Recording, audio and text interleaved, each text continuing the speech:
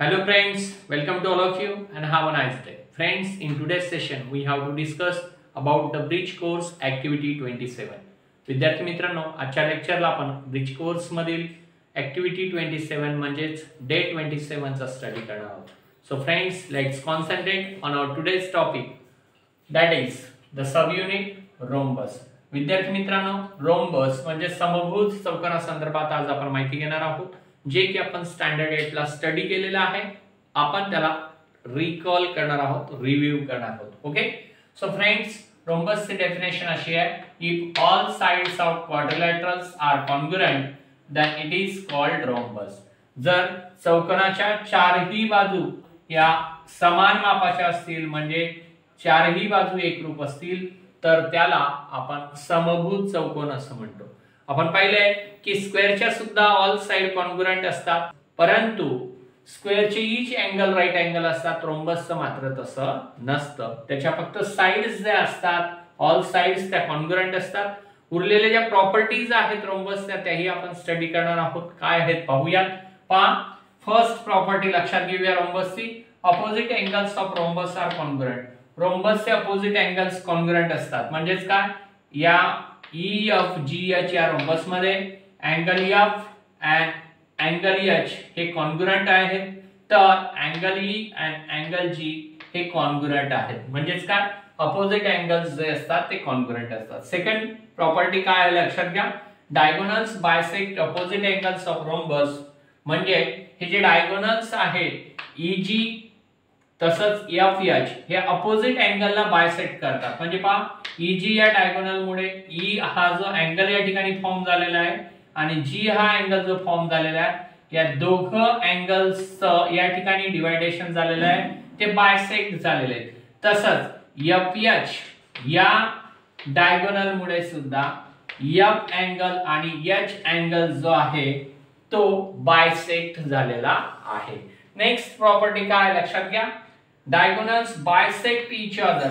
Diagonals bisect each other and they are perpendicular to each other. हे जे diagonal आहेत रोम्बसचे, ते एकमेकांना दुभागतात. म्हणजे एक डायगोनल जो आहे तो दुसऱ्याचे दोन समान भाग करतो, तर दुसऱ्यामुळे पहिल्याचे दोन समान भाग होतात. या ठिकाणी EM आणि MG हे डिस्टन्स इक्वल आहे. तसंच FM आणि HM ही डिस्टन्स इक्वल आहे, because the diagonals bisect each other and they are perpendicular to each other. म्हणजे ते एकमेकांना या ठिकाणी जिथे इंटरसेक्ट करतात तिथे राईट अँगल फॉर्म होत असतो. म्हणजे diagonals of rhombus bisect each other.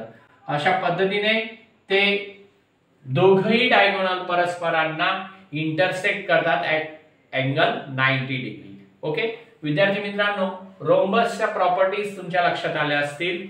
या प्रॉपर्टीज वर आधारित एक्सरसाइज डे 27 च्या ऍक्टिव्हिटी मध्ये आपल्याला दिलेली आहे.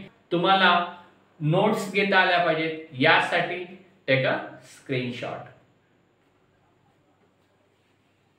विद्यार्थी मित्रांनो, एक्सरसाइज मधील क्वेश्चन फर्स्ट असा दिला आहे आपल्याला या ठिकाणी, lengths of diagonals of rhombus ABCD are 16 cm and 12 cm.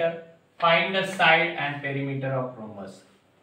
रोम्बसच्या डायगोनल्सची length दिली आपल्याला अनुक्रमे 16 cm and 12 cm. त्यावरून रोम्बसची साइड काढायची आहे आणि पेरिमीटर काढायला सांगितलेली. ओके, सो विद्यार्थी मित्रांनो, लक्षात घ्या, या ठिकाणी ABCD हा रोम्बस आपण काढून घेतलेला आहे. त्याचे AC आणि BD हे दोन डायगोनल आहेत. ज्या पद्धतीने या आकृतीमध्ये फिगर मध्ये दाखवलेले आहे त्या पद्धतीने या ठिकाणी आपण माहिती लिहून घेतली आहे. Quadrilateral ABCD is rhombus. पहा, quadrilateral ABCD is rhombus and segment AC and segment BD R diagonals.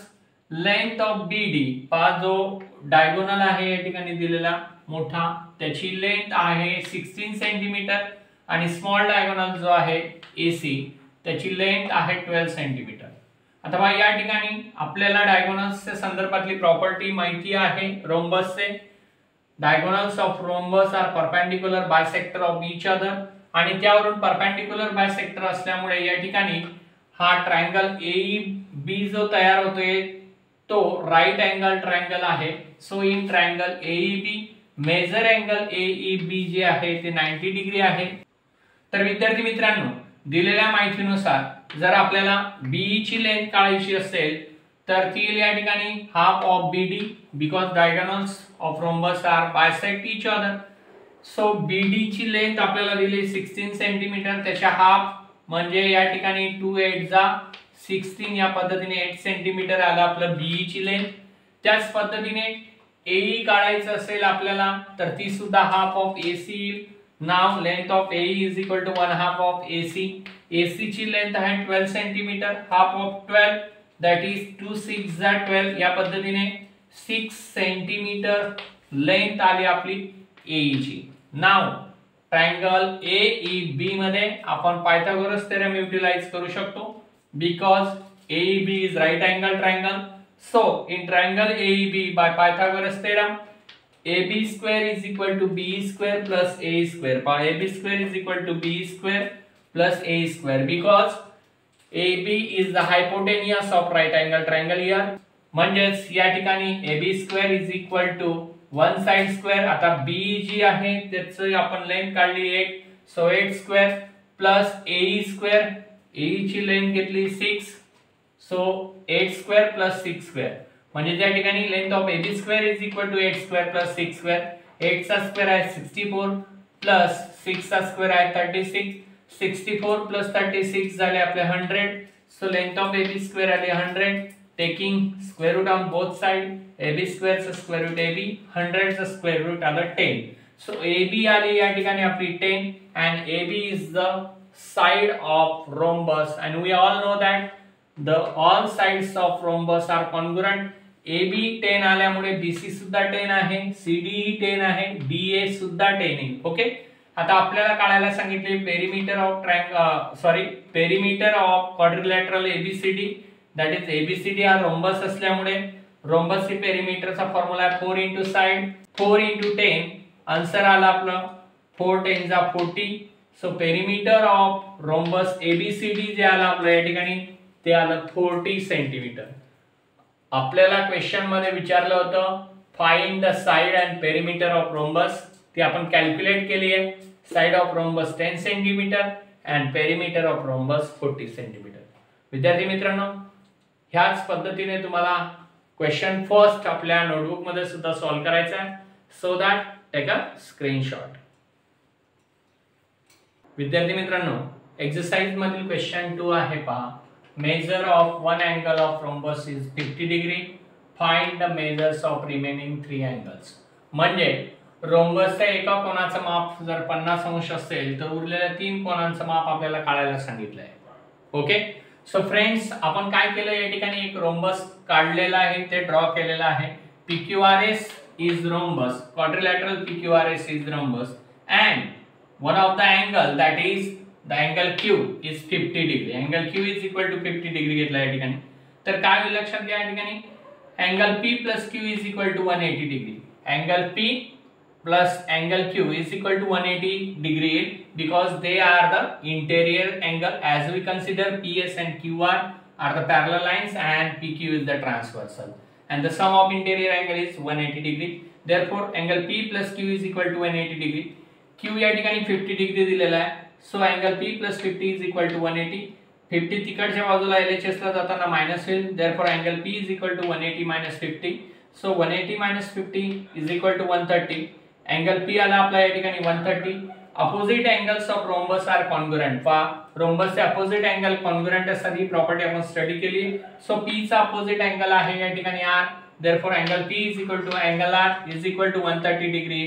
Similarly angle Q आणि S हे सुद्धा अपोजिट अँगल आहे, त्यामुळे त्यांचेही मेजर्स इक्वल असतील. therefore angle Q is equal to angle S is equal to 50 degree. या पद्धतीने आपण अँगल P and R काढले.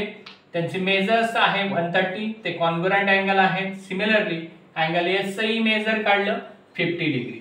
या पद्धतीने आपण एक्सरसाइज मध्ये दिलेले क्वेश्चन्स जे होते क्वेश्चन 1 क्वेश्चन 2 स्टडी केलेले आहेत. विद्यार्थी मित्रांनो, तुम्हाला हे क्वेश्चन 2 आपल्या नोटबुक मध्ये लिहायचा आहे, नोट डाउन करायचा आहे. So that take a screenshot. विद्यार्थी मित्रांनो, या पद्धतीने आज आपण डे 27 ची ॲक्टिव्हिटी स्टडी केली आहे. तुम्हाला आपलं आजचं लेक्चर नक्की आवडलं असेल तर लेक्चरला लाईक करा, कमेंट करा, शेअर करा आणि हो, अजूनही आपल्या चॅनलला सबस्क्राईब केलं नसेल तर तात्काळ सबस्क्राईब करा.